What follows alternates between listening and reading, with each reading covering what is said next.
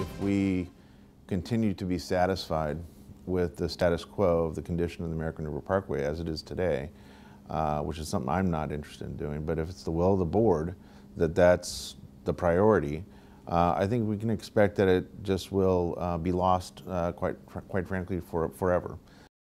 Okay, take a look at some of these images right behind me. These are images along the American River Parkway.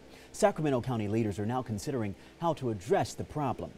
And happening now, this is a live look at the county meeting discussing what to do. It started around 2 this afternoon.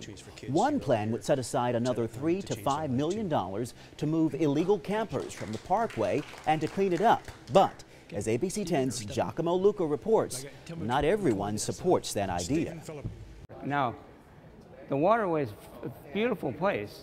I have no problem with cleaning that up, but putting money at it is not going to do it. I met 75-year-old Andre Gaye in the Sacramento County government building where he showed me these photos.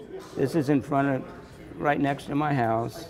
Piles of trash, human waste, and needles blight parts of the 23-mile trail near his home just north of downtown Sacramento, as well as the dozens of others who came to plead to county leaders for a solution.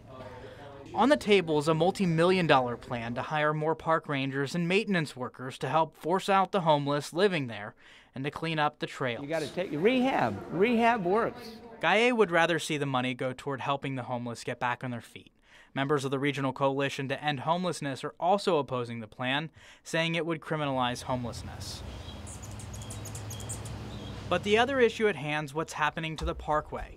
I went to speak with a nonprofit dedicated to preserving it. So far this year in 2017, we have removed over 50,000 pounds of trash. That is just the Parkway Foundation. Leaders there say the issues need to be dealt with now, and they approve of the current proposal. There's so much at stake for the Parkway to keep what we have instead of it being destroyed. In Sacramento, Giacomo Luca, ABC 10 News.